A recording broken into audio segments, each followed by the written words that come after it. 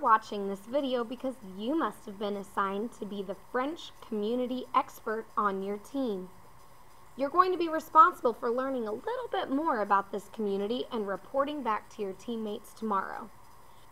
Keep in mind as you learn more that communities may form for a different reason, such as religious freedom, maybe material goods and well-being, or perhaps for trade. So let's look a little closer at the French community. When you're finished reading the page, press play, but for now, you might want to press pause.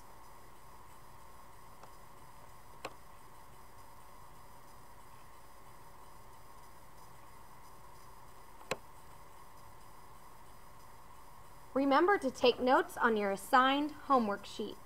See you tomorrow.